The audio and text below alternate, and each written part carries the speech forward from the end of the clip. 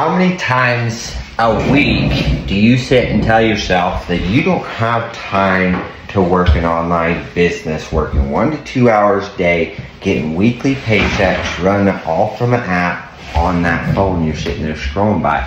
You want to use the excuse that you don't know how, or you've tried and failed before. Those are just things that people say that they really don't want online job, the online where they can actually earn anywhere between 1 to 2,000 every single week. Do you know that's an extra 8 to 6,000 every single month, right from home, around their chosen schedule?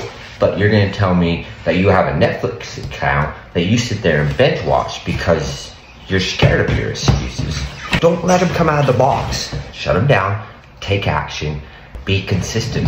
Be consistent with your goals and what you really want. Actually work for you. So if you're serious about learning and earning, comment weekly right now.